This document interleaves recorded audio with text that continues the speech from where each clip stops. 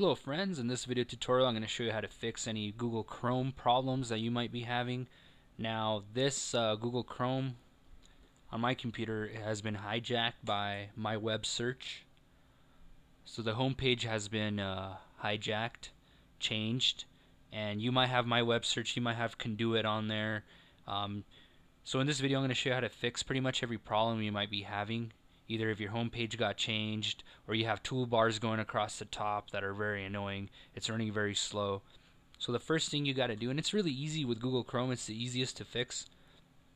You go on the upper right hand corner and you'll see these three lines. Click on there, go to settings. Now here in settings you can change your home page right here where it says on startup. It's set to open a specific page. You can change it by clicking here on set pages. If you notice, it says right there my web search. There's a little X next to it, really easy, just exit out of it. It's deleted. We're going to type in www.google.com. Let's change it to that. Click OK. So now we just changed the home page back to normal. Now to get rid of those toolbars, you click on extensions and it's going to show you whatever toolbars you might have on here.